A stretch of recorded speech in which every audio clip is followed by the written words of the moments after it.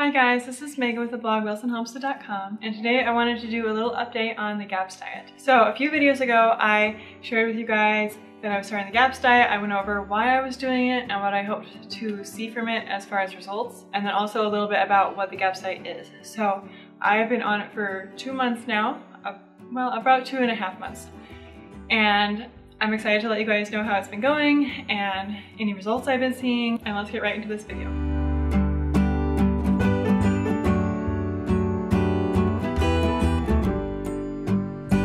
So we started this diet at the beginning of the year, so January 1st. We started the GAPS diet. I went through the whole intro diet, which is 6 stages.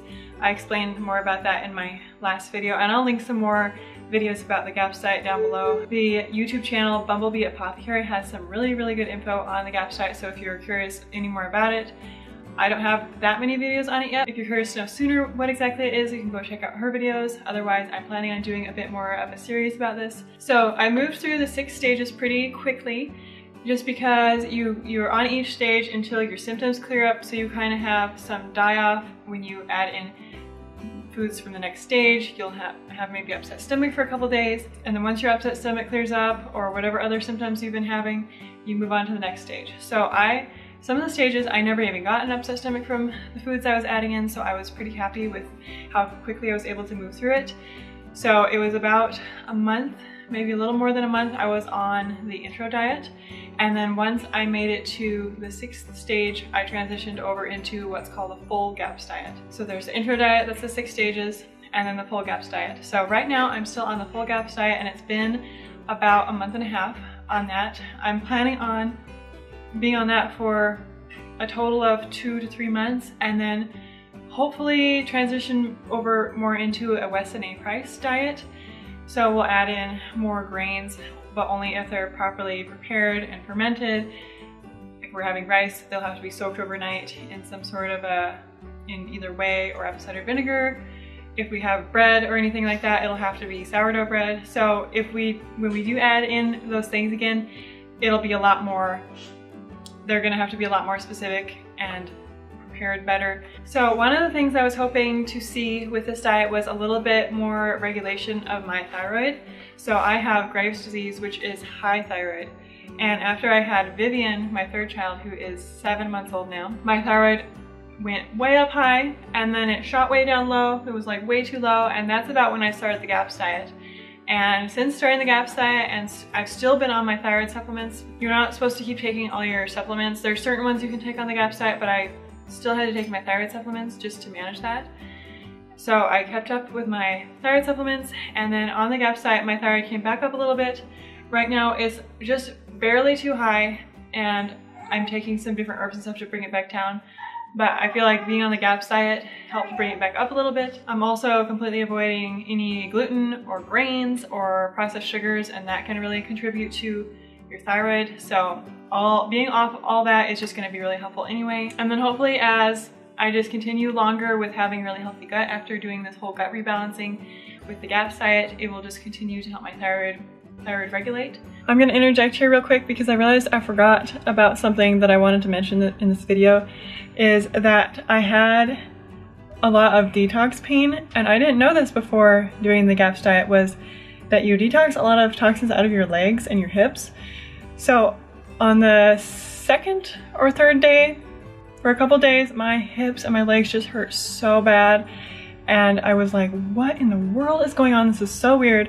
So I called my sister-in-law, who's done the GAPS diet several times, and I was like, could this possibly be related to doing the GAPS diet? And she's like, yeah, you actually detox stuff out of your legs and it makes them hurt really bad. So it was a lot of Epsom salt baths. So if this happens when you go on the GAPS intro diet, don't be alarmed. It's actually a good thing because you're detoxing stuff out of your body. I thought that was important to mention because it really definitely took me by surprise when that happened to me. I was also hoping to see some more weight loss on the GAPS diet, and that definitely happened. So after I had Vivian, during her pregnancy, I gained about 70 pounds, and normally I lose it within 3 months because of my high thyroid. But because my thyroid shot down this time, I was like not losing any weight. So when I started the GAPS diet, I still had 40 pounds to lose, and I wasn't restricting or anything. I was eating as much as I possibly wanted of any of the foods that were allowed. I would eat like 2 bowls of soup for breakfast. Of all the stuff that I could have, I ate a ton of, like so much.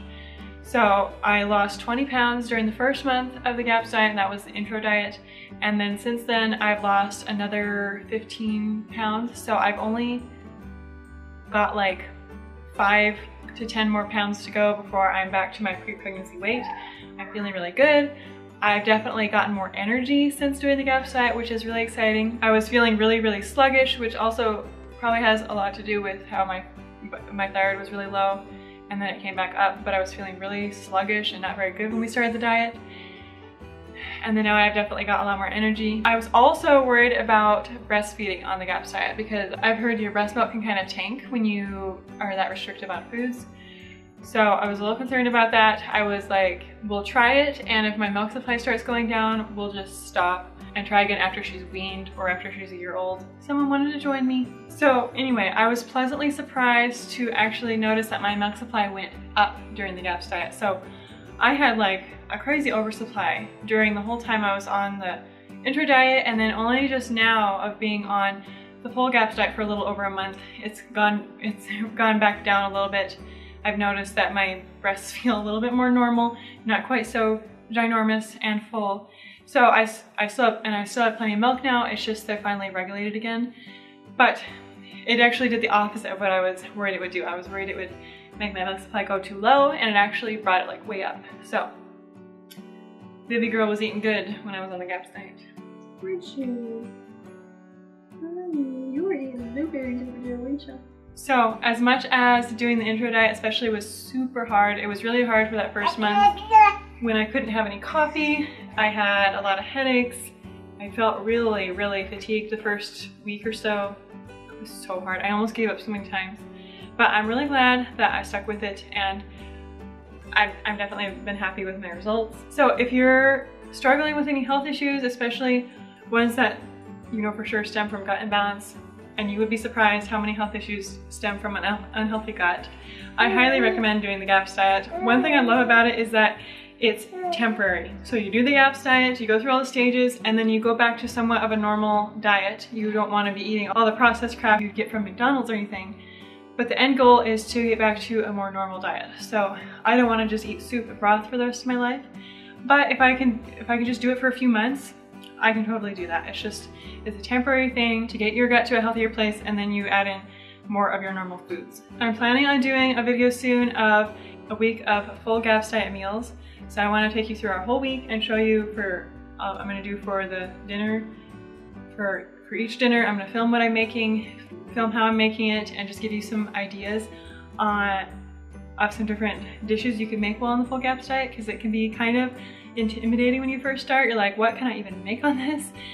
There's like, it feels so limited at first, but there's actually quite a lot that you can make. So I hope you guys enjoyed this video and a little update on it. I'm really just happy that we did it and it's done now, and I'm happy I can have coffee again. That was my main thing that was really hard. But thank you guys for following along on this journey, and I'll see you in the next video. Bye.